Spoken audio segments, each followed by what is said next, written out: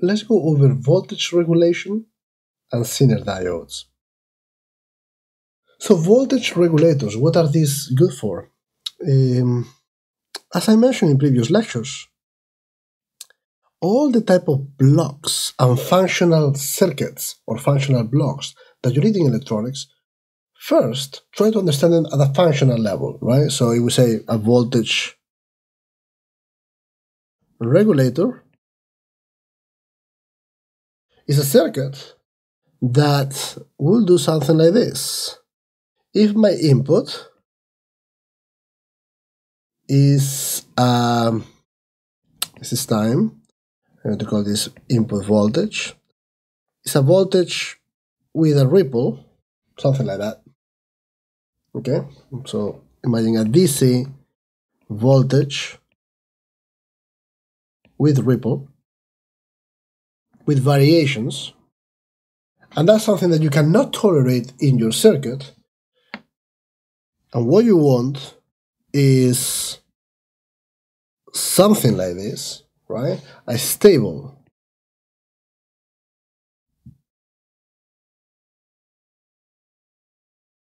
DC voltage that's independent over some region of operation, independent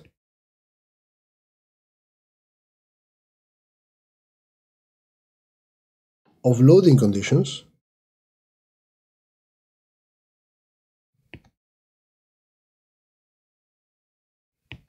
and this is my output voltage. We're talking about voltage regulation. So you go from a voltage that changes due to variations in the input or variations in the output, in the load, to something that is much more stable. Okay, different from filter, by the way. This is, as you change the load, you get a steep voltage.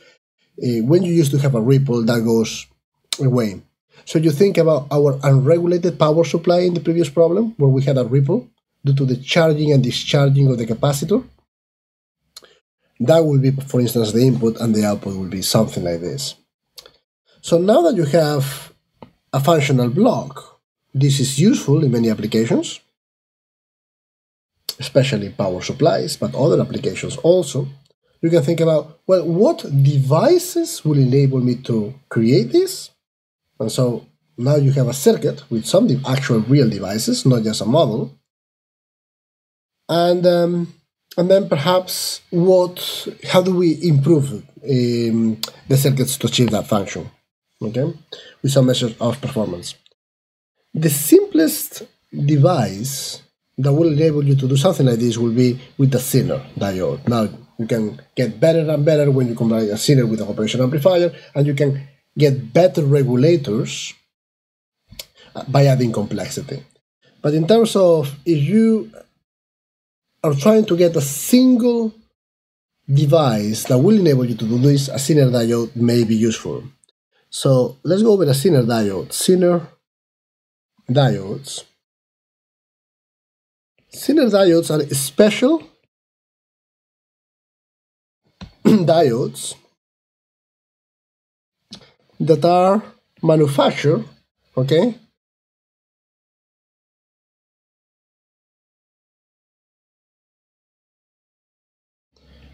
to operate in the breakdown region at low breakdown voltages.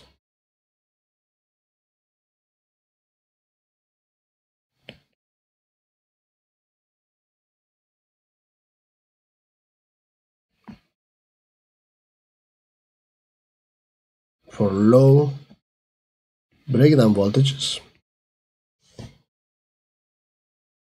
okay? And the steepness of the curve in the breakdown region makes them suitable as voltage regulators, since the voltage is constant for significant variations in current. Let's go over this. So the symbol for the Zener,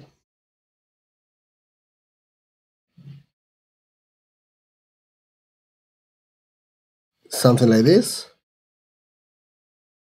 okay?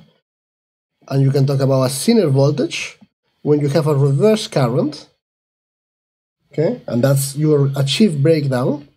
Remember, you can go back to the videos on the semiconductor devices fundamentals, where there were two mechanisms and two phenomena where breakdown occur. A very high voltages, or not a high voltage, a high voltage is where the typical breakdown is due to an avalanching effect, and the other one is the Zener effect. In this case, we have Zener diodes with Zener effect, Zener breakdown, designed to operate under reverse bias characteristics. Okay, and the IV curve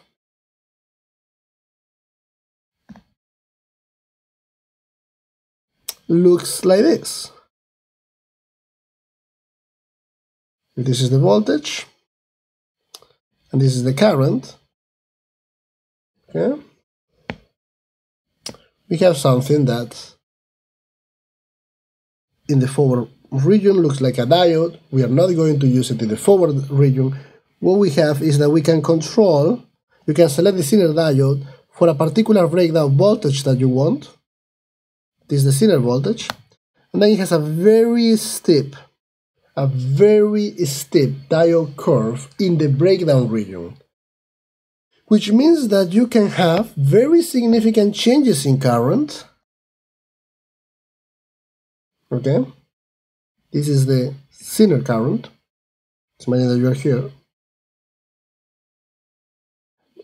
and give you the same voltage. So significant changes in current give you a steady voltage. I'm going to write it here. A steady voltage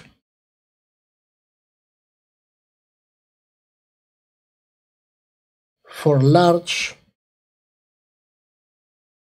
current changes. Okay? Again, the breakdown in this case is due to Zener, the Zener effect, as opposed to not avalanching.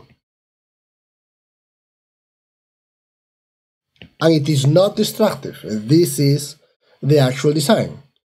And so in that case, you could think that if you have an unregulated voltage somewhere, let's actually do it like this.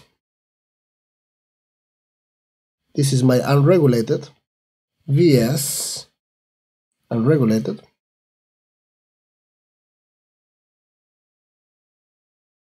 I need a steady voltage out. Let's imagine, for instance, that Vs is 20 volts. I want 10 volts out that is steady. I can do something like this. I can connect my load across a Zener,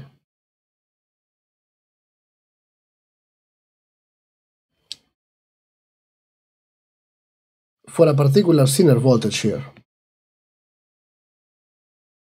Okay? And so my output, if this is my output across the load, is going to be equal to the Zener voltage. Okay, as long as, so I have a current here, I'm going to call it IS, that is going to branch out my Zener current and my load current, I load. As we change the value of the load current is going to change.